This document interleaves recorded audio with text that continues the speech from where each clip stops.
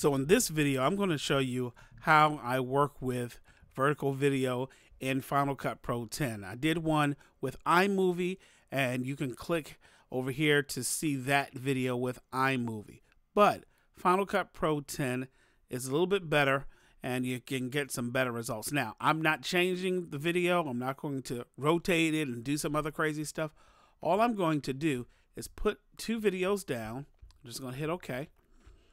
There's a lot of people shoot vertical videos, unfortunately, on cell phones. And I get this all the time. So you see this on news a lot. So what I'm going to do, I'm going to click on the bottom layer first.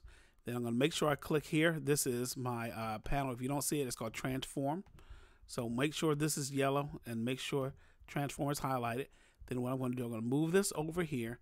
And then you can either take it from there or you can hit the scale button. All right, I'm just going to hit scale. I'm going to move this over, and I'm going to make this about 12%. You'll see why in a second. All right. Then I'm going to take this right here, this video here. Then I'm going to move that over as well.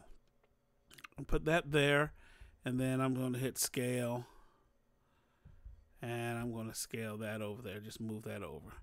All right. So if I have this video, that is I'm just seeing it 258%, and let's see the other video just to make sure. That's a 258. Let's see what this one is, 309. So let's just dial that in to 258. So I'm gonna have both the videos the same size. All right, so both of the videos are the same size. So then what I'm going to do here is go ahead and put a Gaussian blur on both of the videos. All right, Gaussian blur, that's under effects. And then I'm going to make sure I turn the sound down on both videos. Or if I don't turn the sound down, I would just take this with no audio. Then the third step, I'm going to put this video on the very top layer. All right. So I'm going to zoom in, and I'm going to move the other two videos over so they at least look halfway decent. And you can see a little bit of her. And let's look at this as a fit. So let's go back here. Let's go down to this video. And does this look familiar when you see this on the news? You see somebody with a video.